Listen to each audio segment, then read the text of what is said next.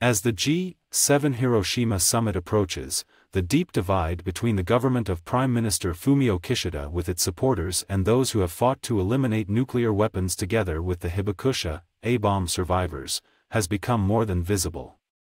On the one hand, the Kishida government, supported by the United States and others, continues to disregard the Hibakusha's pleas to make the occasion a pivotal conference to welcome the Treaty on the Prohibition of Nuclear Weapons, TPNW.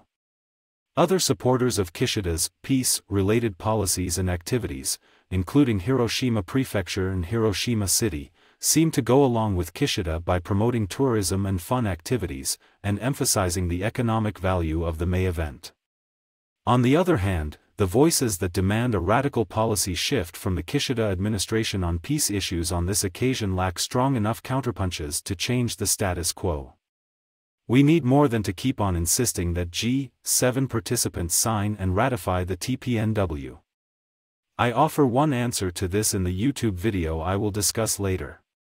In addition, these grassroots voices now have to address new, unexpected disturbances that the Hiroshima Municipal Board of Education has caused lately. The board announced that it would delete quotes from a famous manga and the description of the Lucky Dragon 5, Daigo Fukuryu Maru, fishing vessel from the Peace Studies textbook it distributes to schools in the city.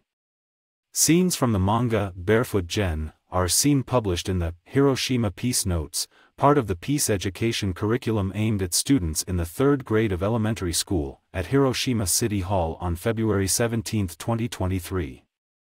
Mainichi/Kayomasa Nakamura.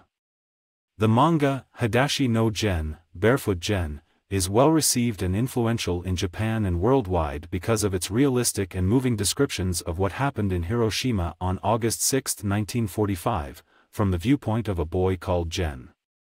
The Lucky Dragon 5 was a tuna fishing boat hit by radioactive fallout from an American H-bomb test in the Bikini Atoll in 1954.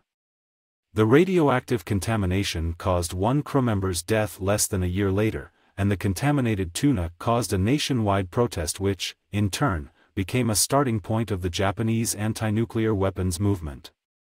Because we, the peace voices in Japan, are limited in our power to deal with these problems all at once, we need you, fellow peace workers worldwide, to chip in.